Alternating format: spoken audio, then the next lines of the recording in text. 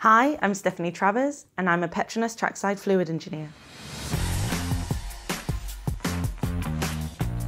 On a typical race weekend, I monitor and analyse the fluids that are sent trackside to power the Formula One car, and I do this to ensure that we're compliant with FIA regulations.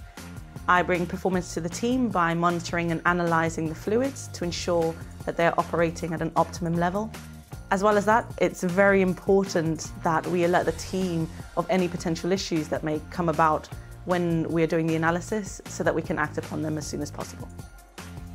A race weekend involves setting up the lab at the beginning of the week, ensuring the fluids we have provided are compliant with FIA regulations and had no contamination in transit. When we get into the race weekend, I take a sample of the gearbox oil and engine oil to ensure that we have a baseline sample before the session and a post-session sample. This is important to monitor the amount of wear that we may have had in a particular session and ensuring that we are continuously monitoring the health of the Formula One car.